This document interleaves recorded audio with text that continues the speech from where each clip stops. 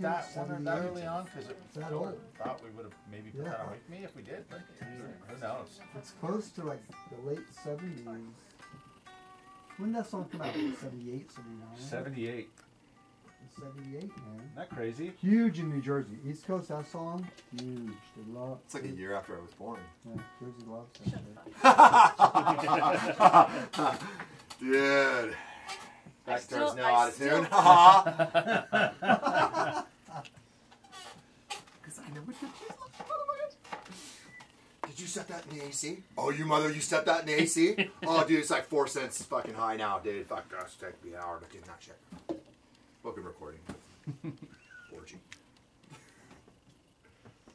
Everyone. Is Amir that touchy about his guitars? No, but it's touching them makes them toony. I mean, you know, all our guitars are bitchy and they're badass and they're, you know, at every single. It's just we're I just that. told him, Chris, and I go, you better put that. We can hear it. We can hear every slight cent out of tune, and it just doesn't end. It's just we tune more than we play.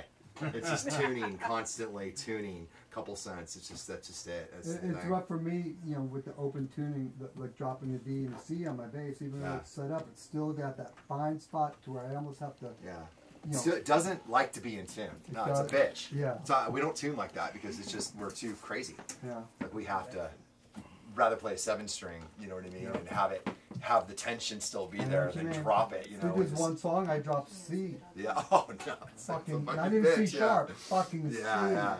Yeah, that's not. You have to really be a little gentle, Don't buddy. Go up for that. Yeah, you know, yeah. Wobble and the intonation is just. Sometimes it likes it, and you still hear it in some of these songs. They're probably going to have to massage little spots here and there with the intonation. A little funky. He's got to have been driving you guys nuts with tuning, right? Have you been? Well, they've been good. He's pressing. You come from the school of us. We tune a lot. We're part of the tuning police. Certain records are real gnarly. Yeah. We're gnarly.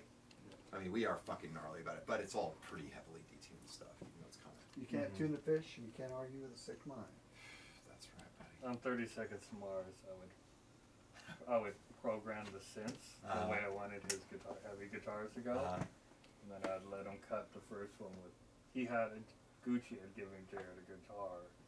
So we'd start guitars with just Sans amp. Oh, wow. On like small speakers, double. I'd turn off the drum programming, just click, and his guitar.